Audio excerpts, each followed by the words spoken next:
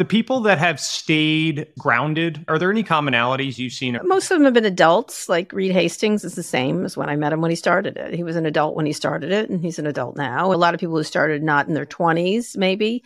Mark Benioff is the same as when he started Salesforce. Some like Brian Chesky were just really nice people. He has very nice parents. I know it sounds crazy. I've met many people's parents, and he had a very grounded family. So it just depends. I think a lot of the ones that are most normal are the ones that started off as adults in the first place and were already formed people, and rather than, this is their first job kind of thing.